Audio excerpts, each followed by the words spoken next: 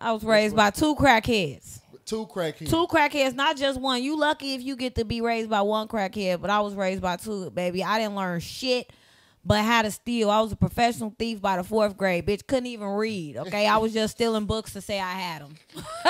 Because my brother loved the Goosebumps book, and I was perfect at getting them. They used to pay the bills? Hell yeah, they was boosters. They was professional thieves. I was just copying them. They didn't know I was watching. They ain't never make me help or no shit, but I did used to try because I thought it was a game. Like, because I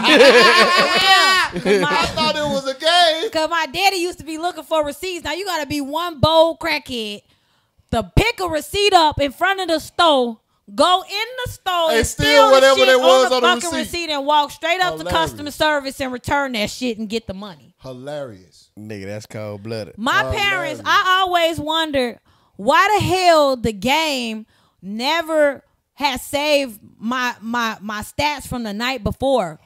I didn't find out until just a few months ago that motherfuckers was selling the PlayStation every night. No, the Sega. It was Sega back then. Motherfuckers was selling every time we went to sleep. They stole our Sega and went and sold it. But here go the cold part. They sold the Sega and the box separately. What? So they made 2 sales. Okay?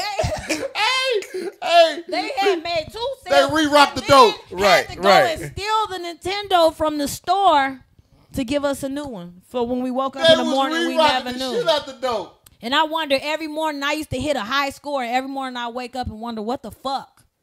Nigga, how the fuck I'm still on level 1 every day though? Terrible. Terrible. The fact that they was selling the box with a brick in it, nigga. Somebody got lucky and somebody didn't. Put some sauce in their mouth.